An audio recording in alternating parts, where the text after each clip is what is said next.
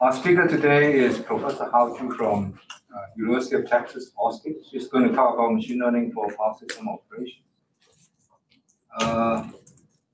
Before I start introducing her, let me remind you there is a special seminar next Tuesday. Time is 10 o'clock, 10 to 11 p.m. So if you can make it, I recommend you to attend. Our last seminar for this quarter is next Thursday, same time. The speaker is from the City of Palo Alto Utilities. And remember, next week we'll go back to our usual rooms, Y2E236. Our speaker today is Professor Hao Zhu, and she's currently an assistant professor of electrical and computer engineering at the University of Texas at Austin. She received her bachelor degrees from Tsinghua University, her master and PhD degrees from the University of Minnesota, all in electrical engineering. She was a postdoctoral research associate and later became an assistant professor at University of Illinois at Urbana-Champaign. Her research focuses on developing algorithms for learning and optimization problems in energy systems.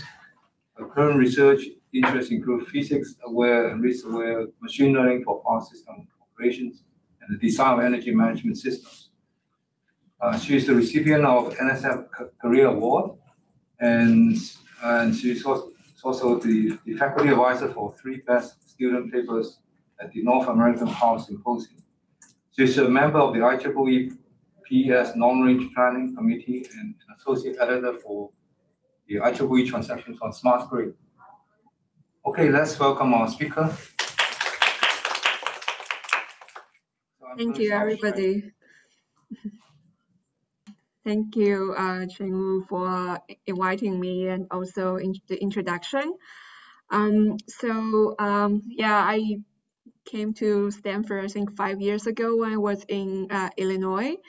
And it's great to be back, unfortunately, virtually, but hopefully, yeah, we will get a chance to have a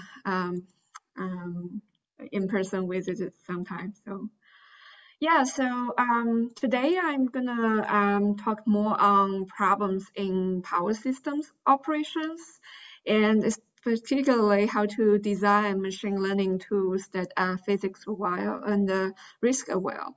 So I'd like to thank my grad students and also National Science Foundation for the funding support. Yeah, maybe I should go full screen. Yeah. Is this working well?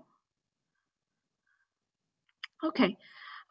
So we have seen that the use of artificial intelligence and machine learning technology has propelled the development of data analytics in the energy world, and it has been identified to tackle several challenging problems in energy systems related to disaster resiliency, like some kind of anomaly detection, and basically the operation of the grid as well. So this is thanks to the proliferation of various types of data that we have today in the energy systems or the electric power grid in particular.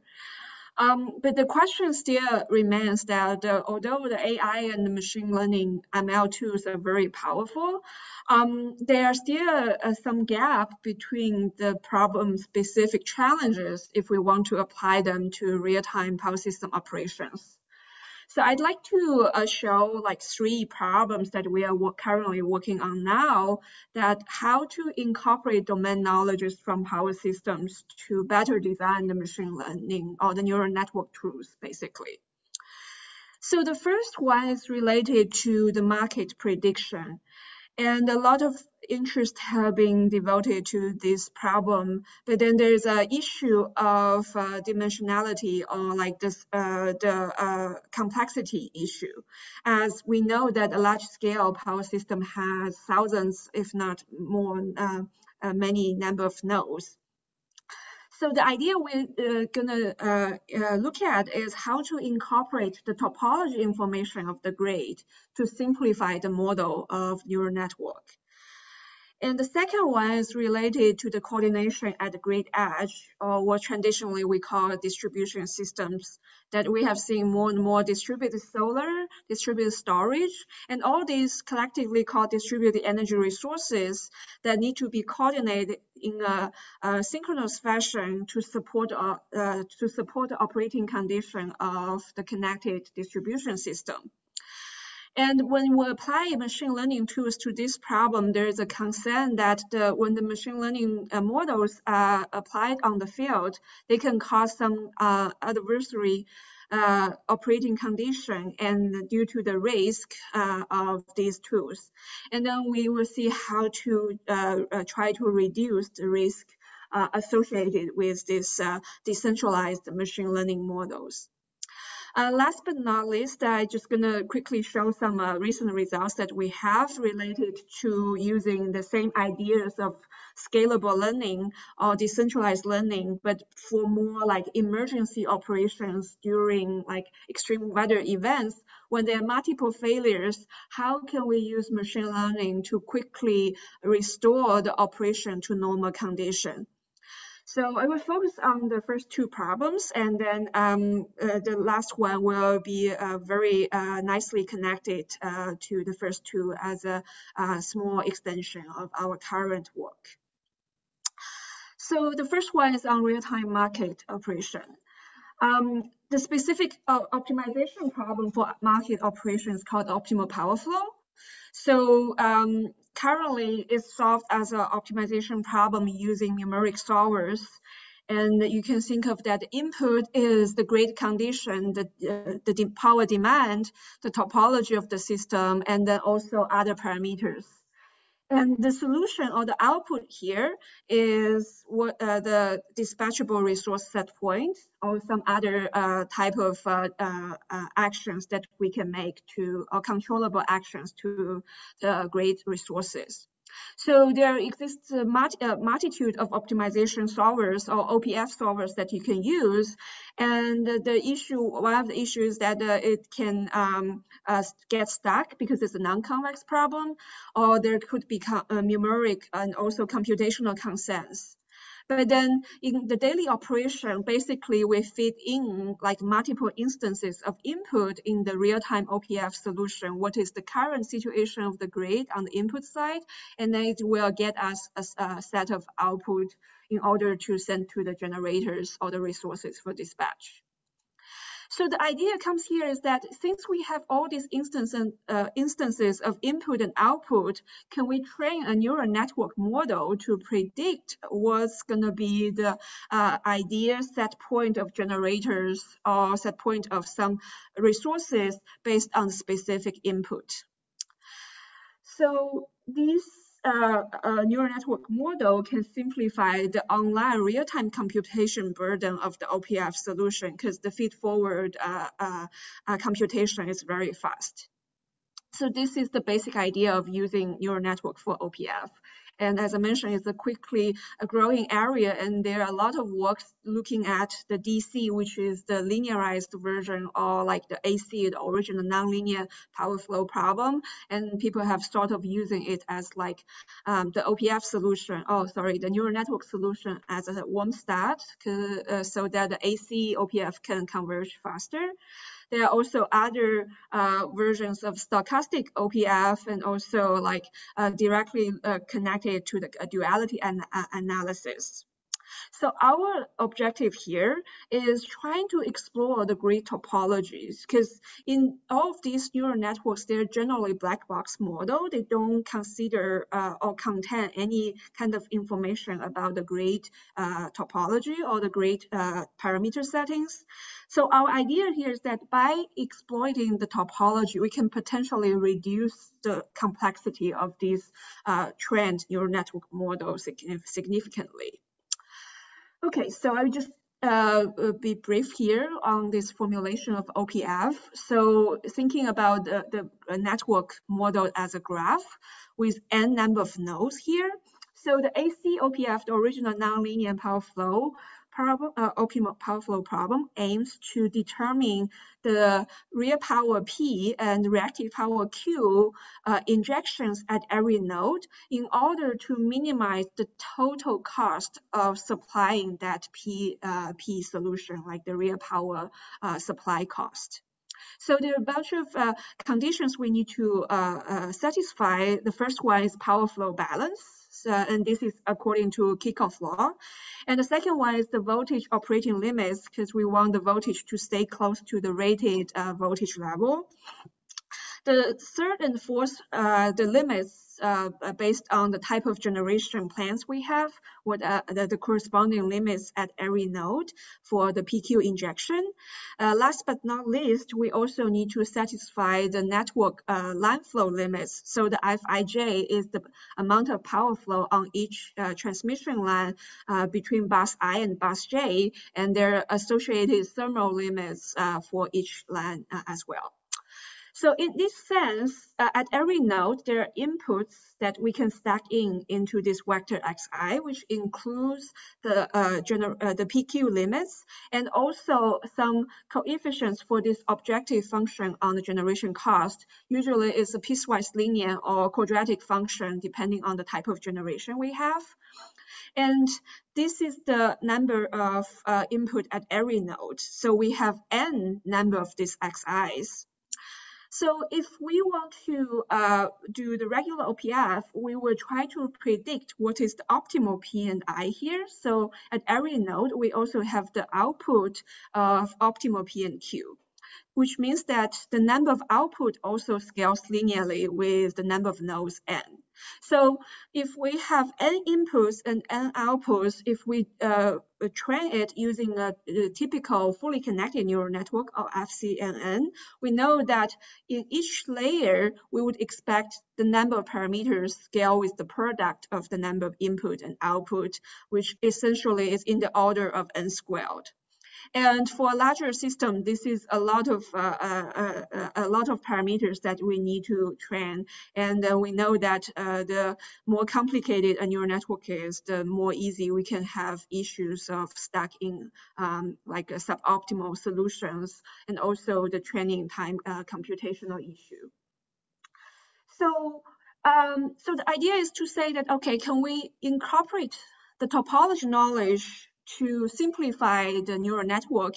And as we will see very soon, the topology type of embedded neural network is called graph neural network, or GNN.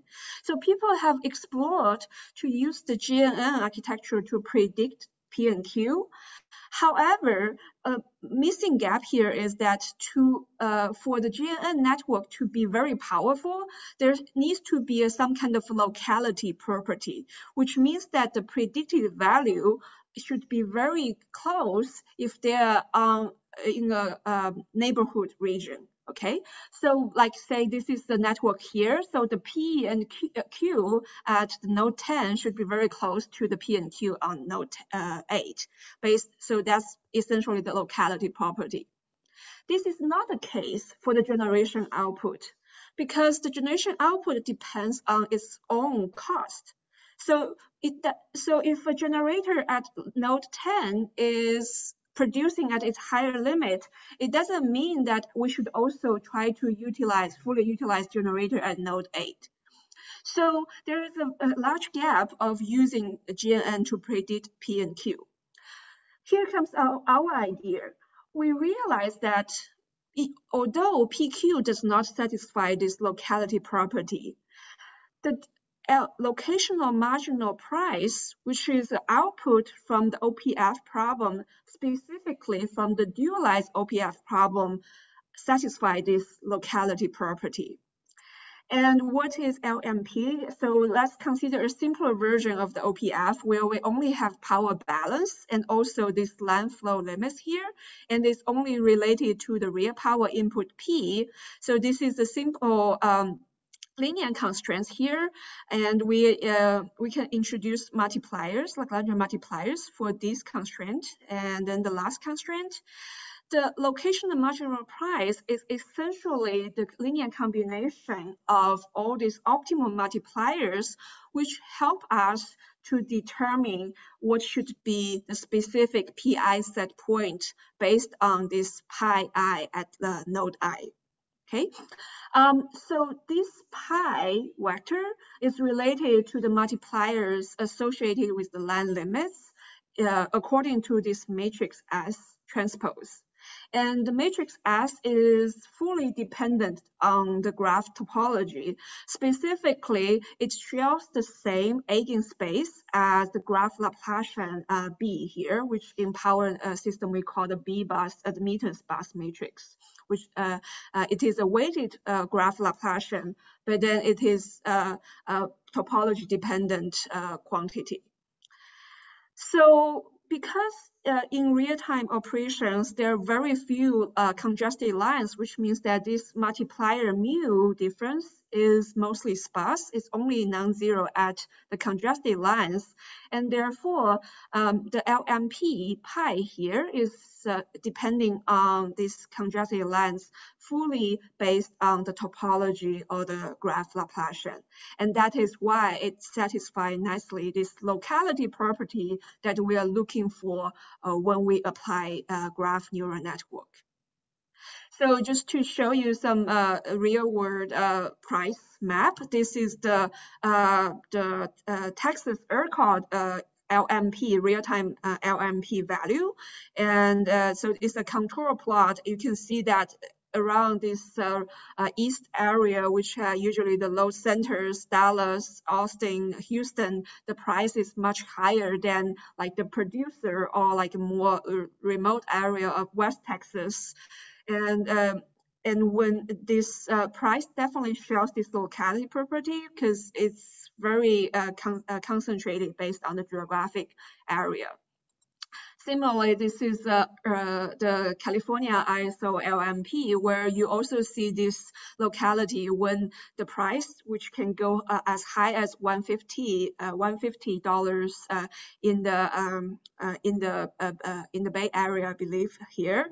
And well, for the rest of California, the price is much lower, around $50 per hour, I believe. So basically, the LMP allows us to explore the GNN or the graph neural network model to do the prediction. So very quickly on what GNN is, essentially when we look at the input, which is that every node has this xi, so I have n of this xi here, and every layer of GNN considers includes two filters, a W here, which is based on the topology. So this Wij entry is non-zero whenever there is a connected line, okay? And then the other part of the filter is the H. This is like a typical neural network filter, so there's no sparsity there. It allows us to explore the high dimensional mapping very effectively. But then the benefits of using GNN when we have a sparse graph comes with W. And this is our result here. In a typical power network, the number of lines are actually in the order of the number of buses. So it's usually like 2 or 3 times the number of nodes in the system. And because of that, the number of parameters in the GNN layer or the number of parameters, non-zero parameters in W scales linearly with the number of nodes N. So in every layer of the graph neural net, we have a linear, or the number of parameters is in the linear region with the number of nodes. And this is a big decrease from a fully connected neural network, which is n squared.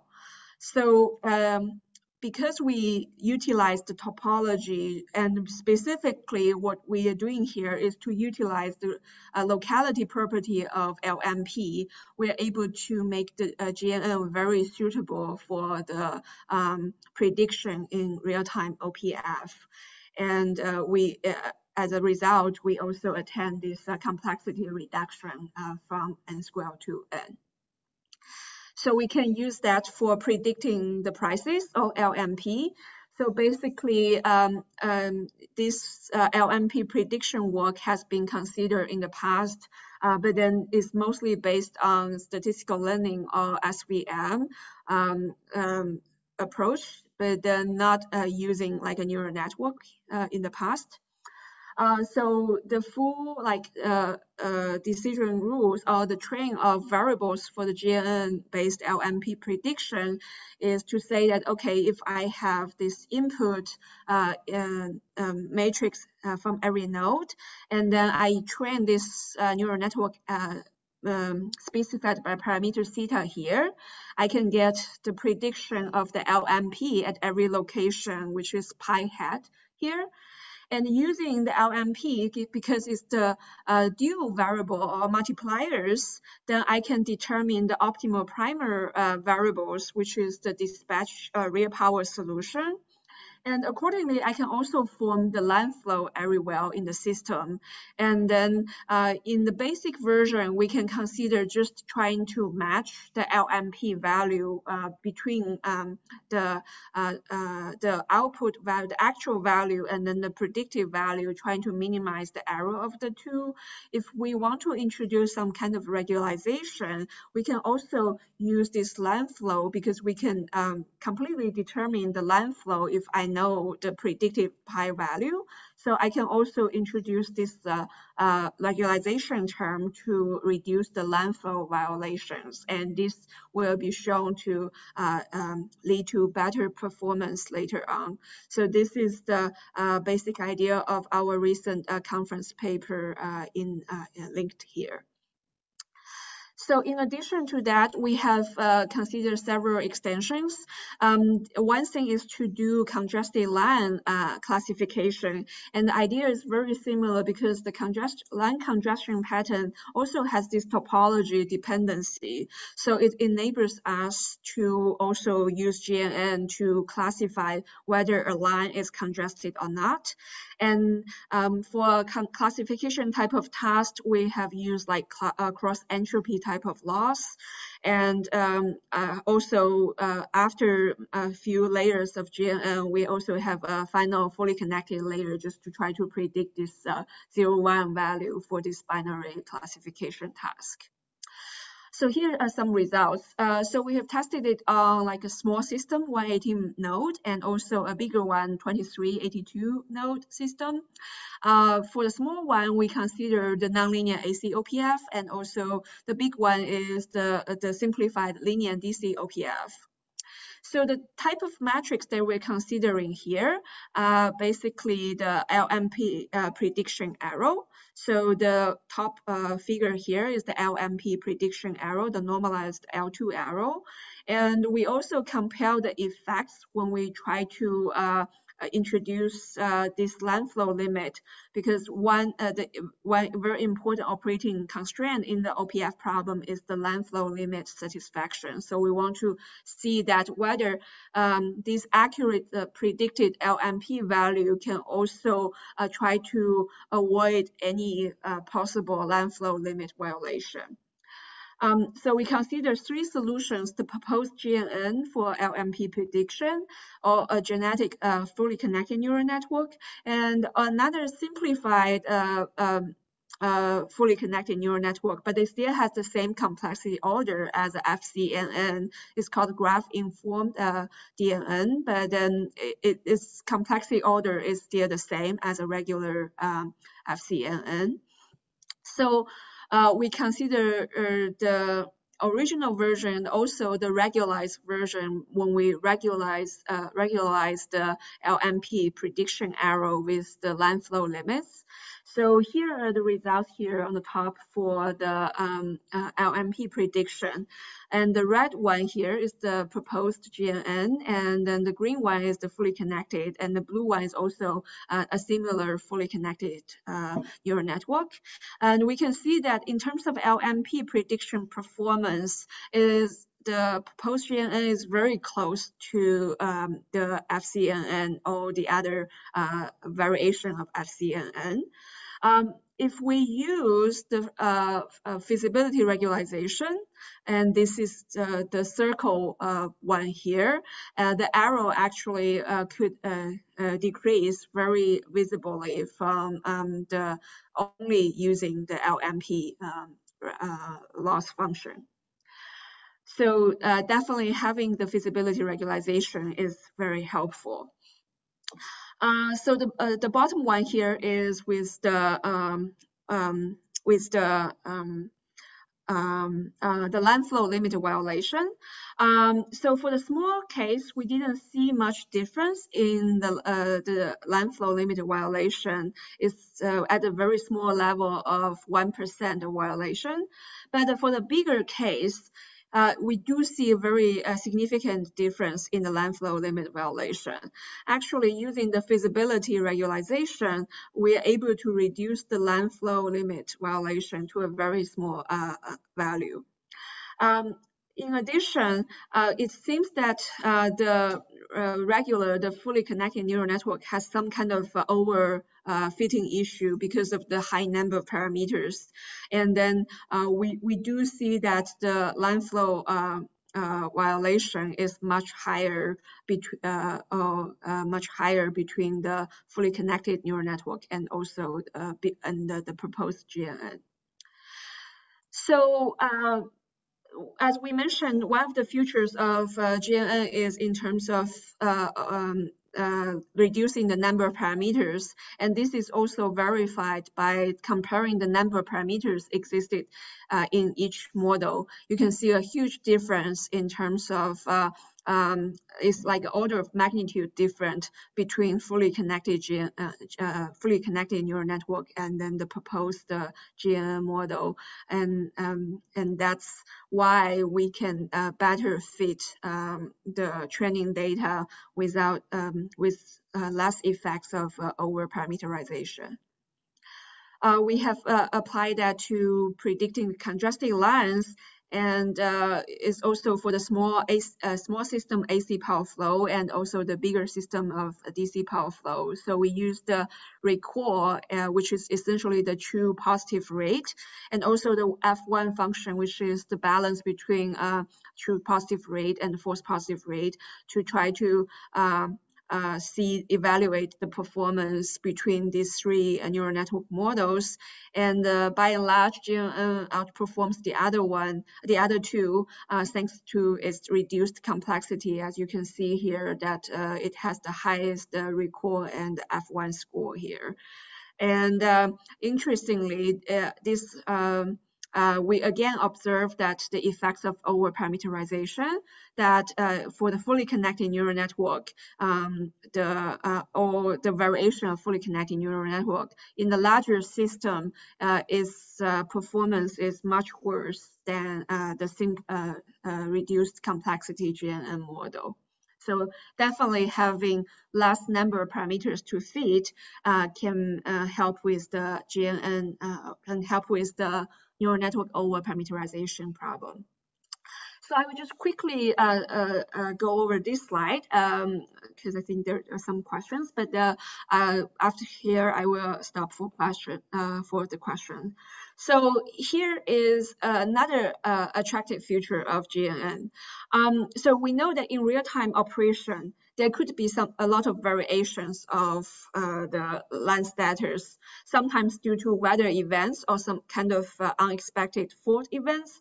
The line can go out of service, and this is what we typically call a line outage.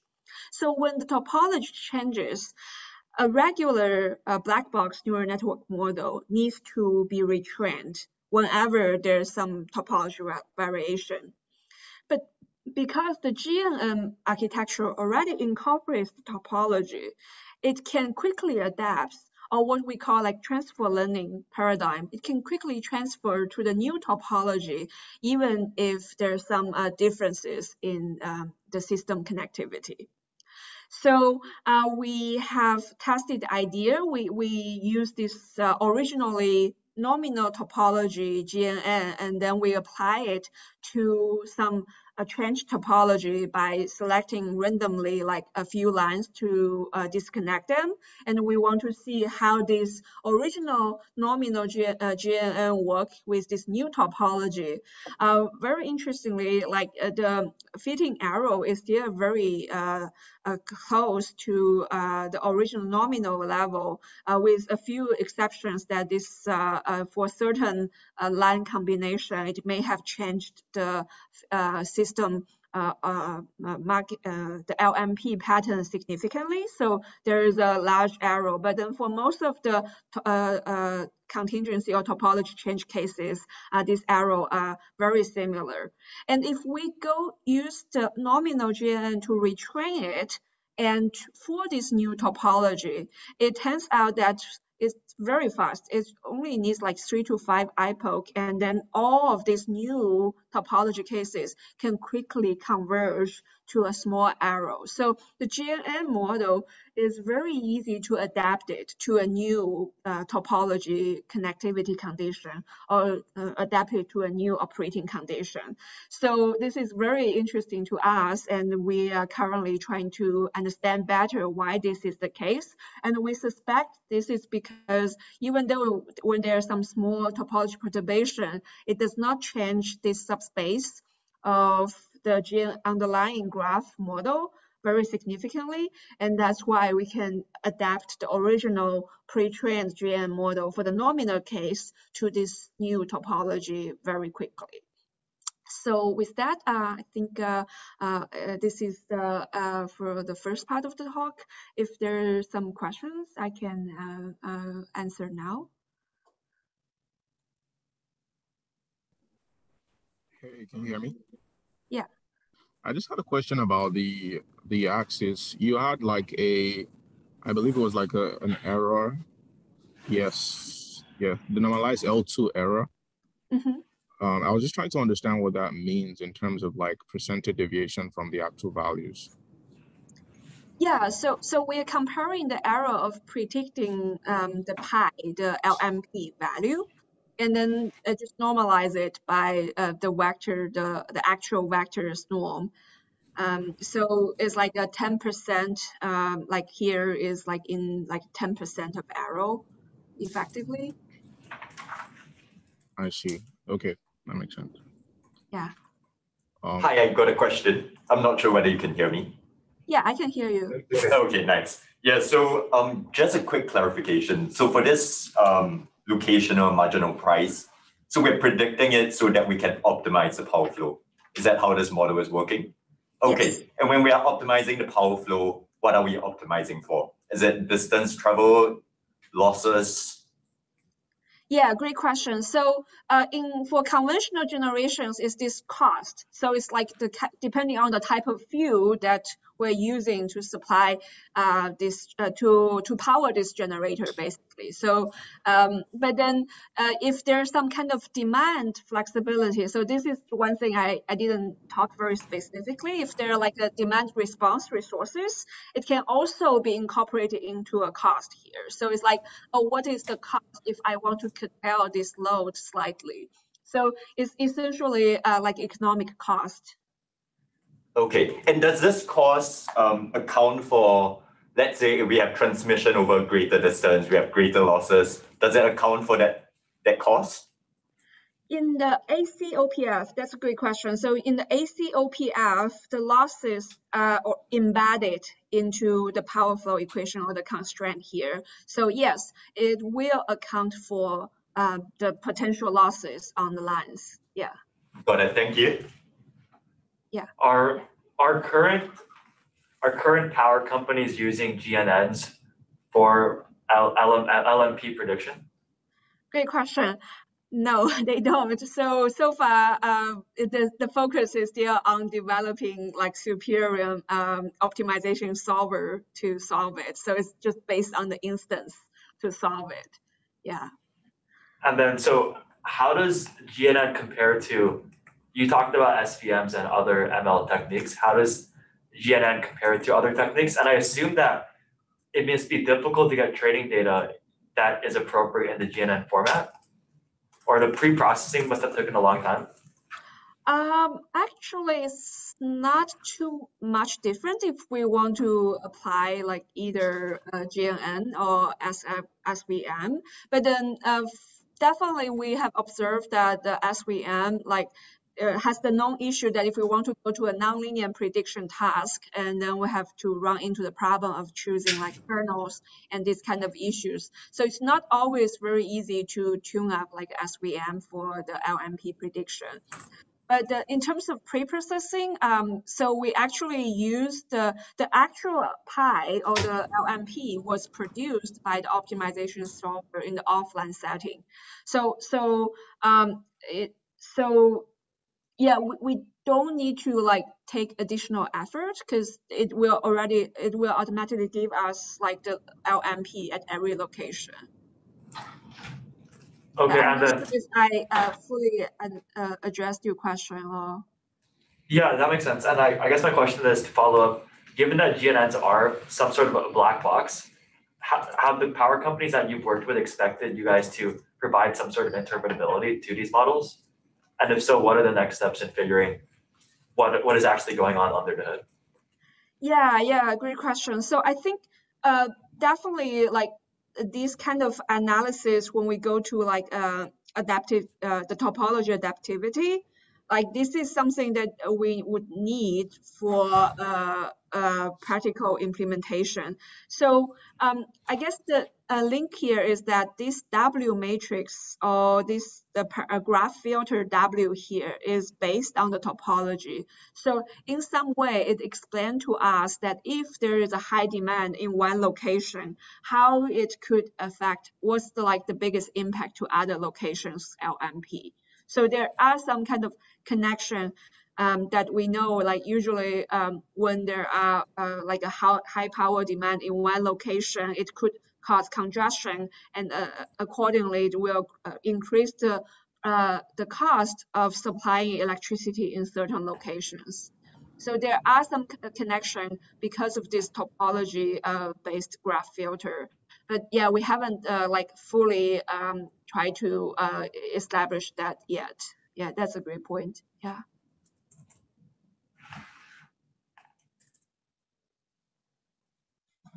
More questions? Okay. Yeah, I think I'm having a second part. So we have the second part is most on the distribution grid side.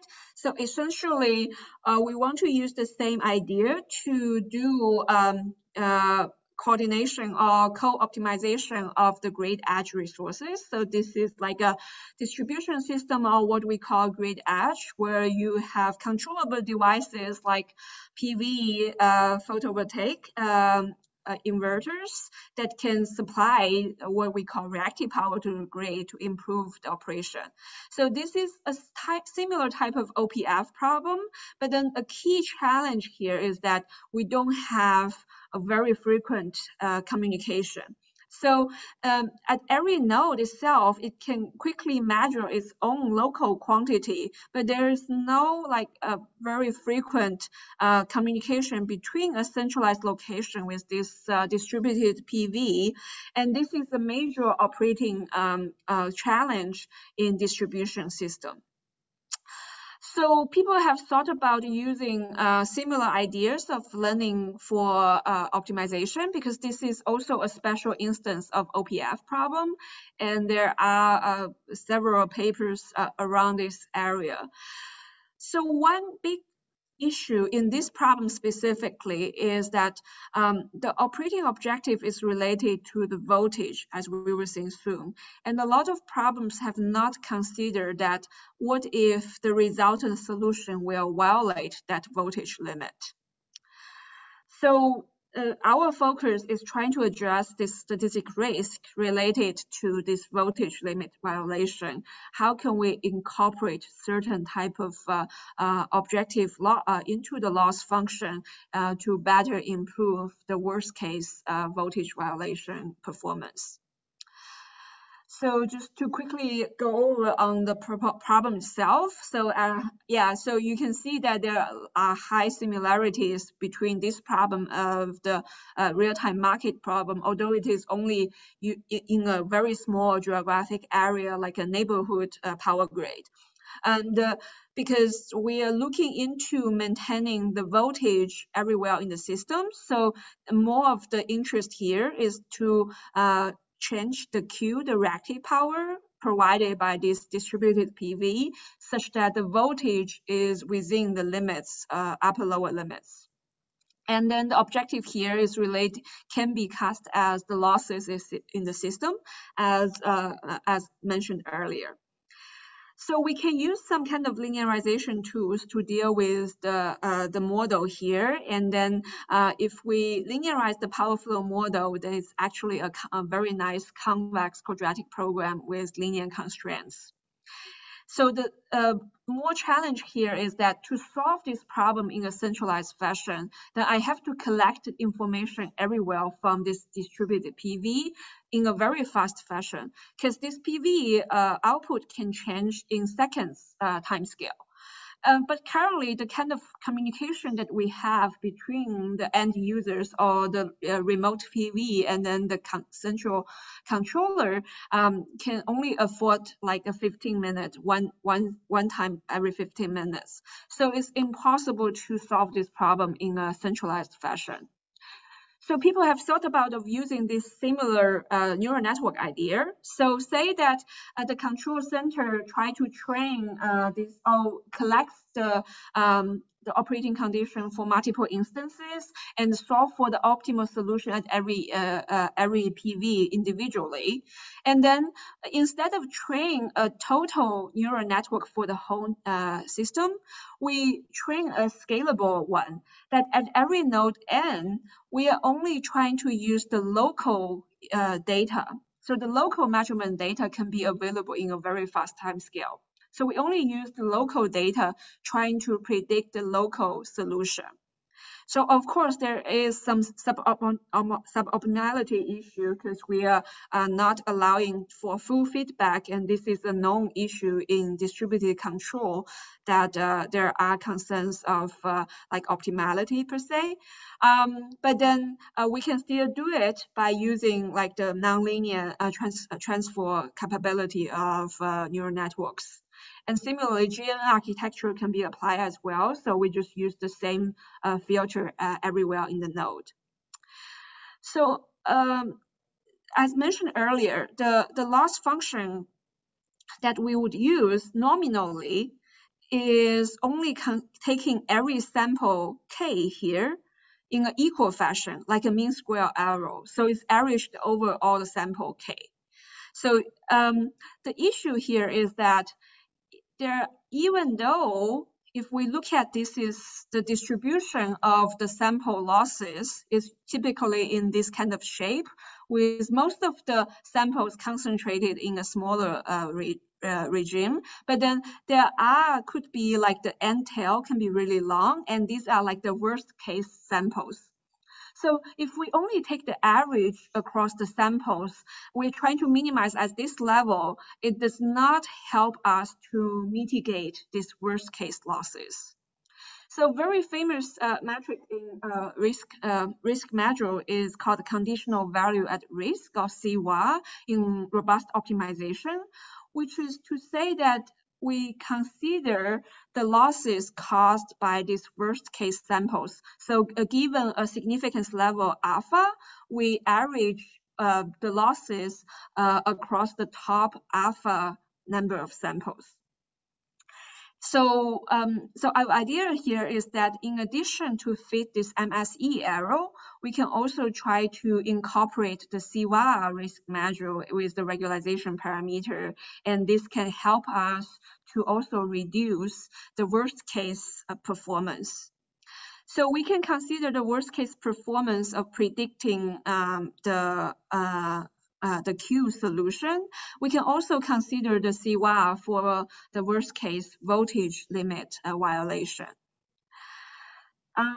So one thing that we have done is to address the computation issue. So typically, CY loss is very popularly used because it can preserve convexity of the model. But we know that neural networks is typically non-convex. Although there are some recent results trying to generalize CY's a property to this general non-convex function called that satisfies PL condition. But then we might not be worried about the convexity per se, but then the key challenge is in the computation side. This is because that when we try to compute or train the CY regularized objective, one issue we have is that it only depends on the worst case samples. So say like top 10%. If originally I have 1,000 samples, I can only have 100 to compute the CY loss. And in particular, when we use modern machine learning tools like stochastic gradient or mini-batch methods, it can further reduces the number of samples that we can use to compute this gradient.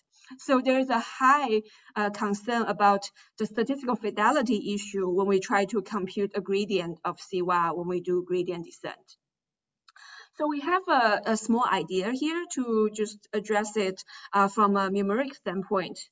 And this is through like a selection step. So basically, when we use like a mini batch type of method for learning a CY regularized objective, in a typical mini batch, we randomly generate a subset of samples in this mini batch BI. And in a typical gradient descent, we would just use the gradient based on this mini batch BI.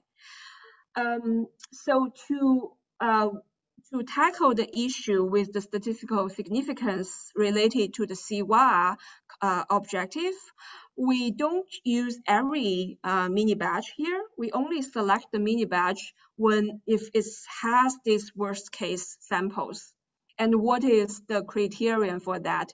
We set a threshold gamma alpha here. And if the CY value for this mini batch is higher than the threshold, we will use it to compute the gradient and do one step of gradient descent. If the CY value for this mini batch is very small, it means that it doesn't contain a lot of worst case samples. So we will disregard this mini batch. And this is very simple step to implement, but it turns out to be useful to save on the computation time when we try to compute the gradient for the CY objective. So here are some results for the 6 nodes, 6 DR nodes or 6 PV nodes in a 123 node system. And the decision here is to determine on this reactive power Q. So as I mentioned earlier, you use this scalable neural network. So each individual neural network at each PV will only use the local information like power output and also the incident line flow to determine what is the optimal Q solution locally. So we compare the effects of using the CY in the regularization. So the red one is the standard MSE objective, and the green one is using the CY and also using our proposed mini batch selection idea. And then the blue one is just the CY with the regular, does not do any mini batch selection, the regular gradient descent. So this is the arrow, the normalized arrow at every node here. And we can see that when we incorporate the CY risk related to predicting the Q solution here, it does not change much on this prediction performance. And the reason here is that the prediction is already pretty good for the Q value. So at every node, we can predict the Q value very accurately. So it does not make too much difference if we want to mitigate the worst case prediction performance. However, we do see that using the CY value or the CY regularization, it accelerates the computation in some sense. So when we use the CVAR regularization, also introduce this mini batch selection algorithm, it can reduce the computation time by like 20-30%. And especially that this mini batch has also reduced the time for each per epoch computation when we have the CVAR cost. So you may wonder, like, what's the point to have this CVAR? So the risk is not on predicting the Q solution. As I said, the Q is accurately predicted, so it does not change the Q prediction error very much. However, if we consider the CVAR for the voltage violation, so remember these Q decisions are supposed to maintain the system voltage to be close to 1.0 per unit, or the rated voltage level. So therefore, if we plot out the distribution of the voltage deviation, the normalized voltage deviation from the nominal 1.0, you can see that if I use the original MSE or even the optimal one from the optimal solution, the tail can go over 0.05. And this is the threshold that we can allow for a typical operation. So these, without considering the risk of these worst case samples in terms of the voltage performance, we can tend to have very large, or the worst case voltage violation would be higher. But if we introduce the regularization for the risk of voltage deviation, it can effectively reduce the worst case voltage deviation here to be, and make it to be lower than 0.05. So if we have some issues with the worst case performance, it's very effective to use the CVAR risk measure here. And we can see the similar level of computational improvement here in the right table. Actually, the improvement is even more compared to before, that we have seen like almost 40% of reduction of computation time. Yeah, so with that, I think we have seen how the CVAR risk can help us address the worst case voltage deviation performance.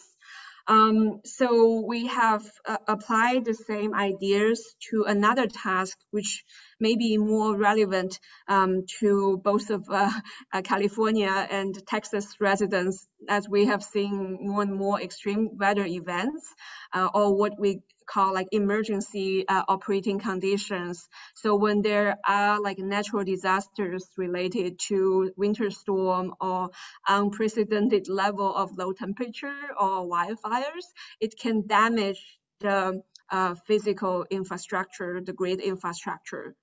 So we have also used similar machine learning ideas to enable faster response, to utilize these emergency response resources like dispatchable load or change the topology of the grid. And this scalable neural network model can help us to attain this solution in a quick and also safe manner. So this is an idea that we have used neural network or machine learning to try to determine what is the optimal load shedding decision from the control without the intervention of a control center. So moving from centralized to decentralized load shedding paradigm.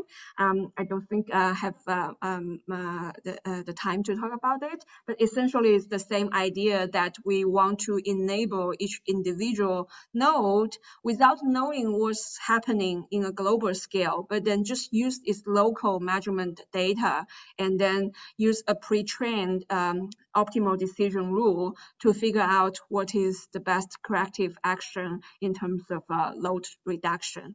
So this is still ongoing work. Yeah, we probably can come back and talk about it in a different time. Okay, so in summary, we have seen 2 plus a short small one applications of how to use machine learning on neural network in operating power grid. We specifically looking at how to incorporate physics knowledge about the grid, for example, the topology information here, to simplify the model, reduce the number of parameters in the neural network model, and address the issue of over-parameterization, for example.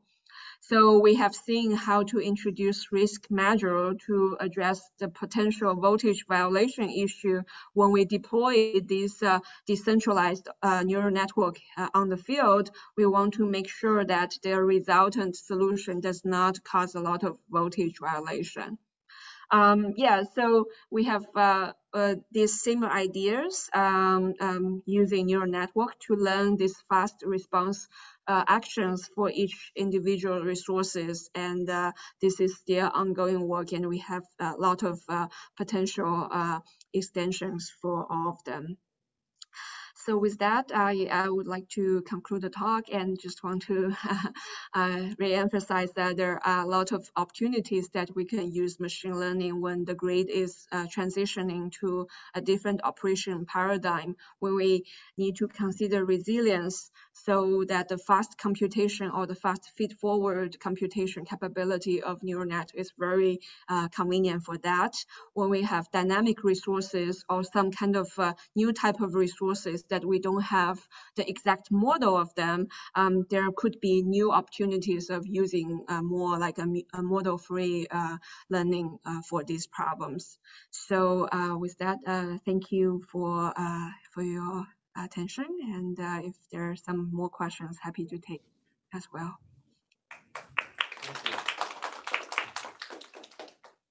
I got a question, yeah. So this is on the second solution, your distributed energy resources. So just to clarify, you are trying to predict what is the optimal output of each distributed energy resource, right? So yes. I'm just wondering, do we actually have the policy and the technology to control kind of the output of this individual distributed energy resource? Because this is basically telling each house how much solar power they can, in a sense, sell to the grid, right? Yeah, so it's a ancillary service, reactive power. So they may not directly sell the real power output from the PV, but then they do sell some kind of power to the grid. So currently, so that's a great point. So currently, without knowing this global information, they would do a simple like PI or like a linear scaling rule. So they would just react linearly to like the local condition. So the neural network based decision rules enable it to explore the nonlinear operating conditions, and then construct this nonlinear decision rules to help to approach this globally optimal solution. So that's essentially why we want to use a nonlinear decision rule here. Got it. And for this current solution, whereby you say they use the linear PI, that is done by the distribution grid, right? That is by each individual resource locally, too. Okay, so, and who's enforcing this? Is it like the distribution grid operator that's enforcing this? Or is it our transmission system operator? Yeah, so it's indirectly by the distribution grid, or it's kind of like a kind of pre-configured into the hardware. So they configure that each of these nodes they would react to the local condition in this way. So yes, it is according to the standards, but it's not like directly commanded by the distribution operator. It is only like it is pre-programmed, but then in the real-time operation or real-time control, it only takes the local input to compute the corresponding Q solution. Got it. Thanks a lot. Yeah. Any more questions? Okay, let's thank our speaker. Yeah. Everyone. Thank you very much. Yeah, thank you all. All right.